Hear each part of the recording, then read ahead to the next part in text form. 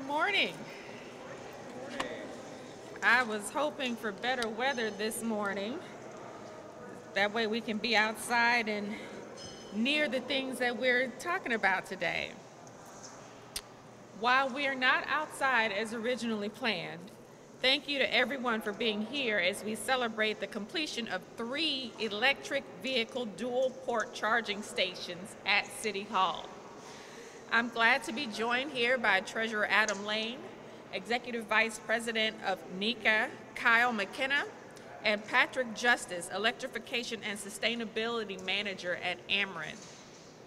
We know that climate change is occurring at a rapid rate, and we're feeling the impact right here in St. Louis, from record-breaking extreme temperatures to frequent natural disasters. The consequences of climate change are shaping the future and quality of life for our children and generations to come. Strategic investments in clean energy are one way cities can do their part to shrink the carbon footprint and reduce emissions. As mayor, I recognize the importance of embracing new technology and integrating green solutions into governing our city.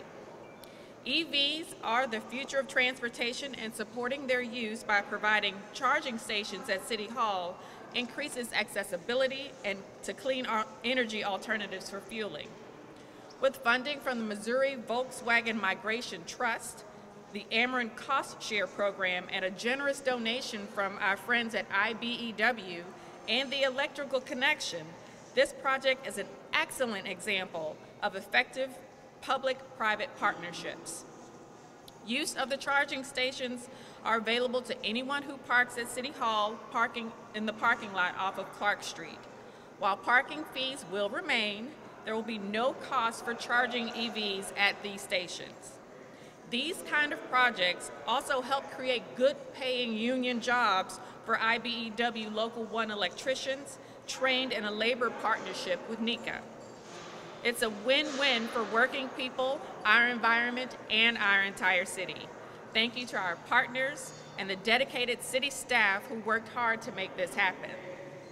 As mayor, I want St. Louis to win again, and that means making investments to address climate change, providing unique workforce development opportunities, and engaging stakeholders from across the region to push our city forward. I am so proud of what we accomplished today, and I look forward to building on this momentum to expand our clean energy efforts. And now I'd like to turn it over to the best treasurer in the land, Treasurer Adam Layne.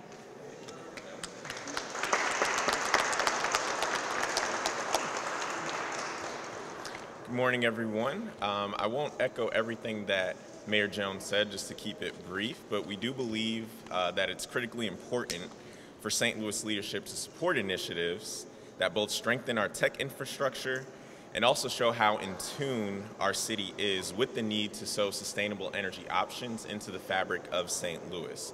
We, as a Treasurer's Office, are very excited to have these EV charging stations on our lot. We know that this has been a demand of the people in our region, folks who frequent our events downtown, and employees that are here at City Hall. Additionally, we know that these demands are going to go up as EV charging becomes more popular than it already is. According to Edison Electric, the Edison Electric Institute, there are more than 1.5 million electric vehicles in the U.S., and by 2030, that number is expected to be almost 20 million. So we know that as city leadership, it's very important to stay ahead of this. We don't want St. Louis to be left behind. And we're also going to be looking to other initiatives that increase sustainability, or increase the availability of sustainable options for our city, both in city government and then also options for those who visit our city as well.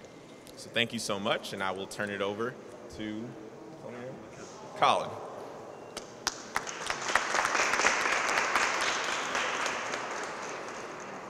Good morning.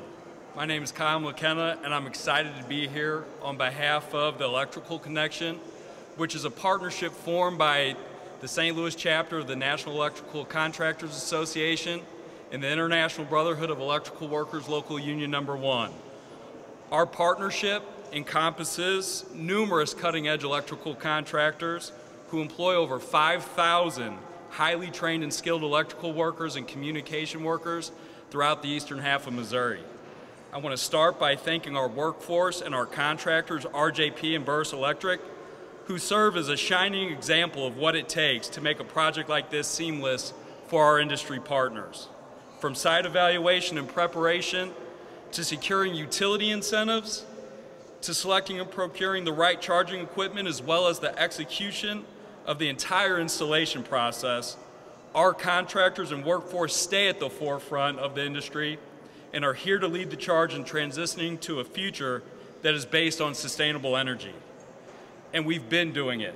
In fact, it was about 10 years ago that the IB-NECA pioneered the Electrical Vehicle Infrastructure Training Program, or EVITP for short.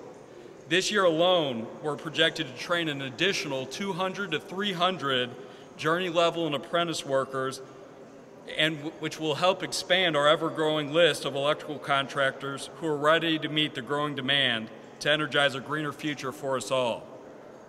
I also want to thank Ameren, Missouri, because it's their relentless commitment to outreach programming and their incentives that provide the much-needed spark to these types of projects to make sure they become a reality, and it also increases the rate at which we move to a clean energy future. And finally, I want to extend my sincere appreciation to the City of St. Louis, especially Mayor Jones and Treasurer Layne, for their leadership in not only expanding the region's EV charging network, but also for advancing sustainable energy projects. We are embracing the future and serving as a great example to all communities.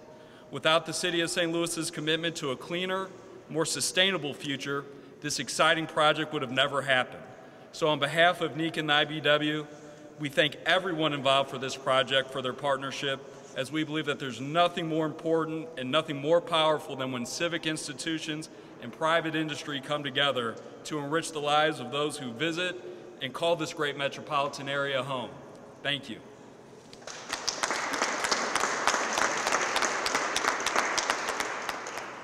Good morning. And thank you, Mayor Jones, and to your team for inviting us to participate this morning. My name is Pat Justice, and I work for Ameren, Missouri. I lead our EV team on our electric vehicle program that's part of the chargers that you see out here, the incentives that we offered and you just heard about. I'm also a longtime city resident, and in that capacity, as well as my role at Ameren, I appreciate the city's leadership on clean transportation and what it means for the long-term sustainability of our city and our region.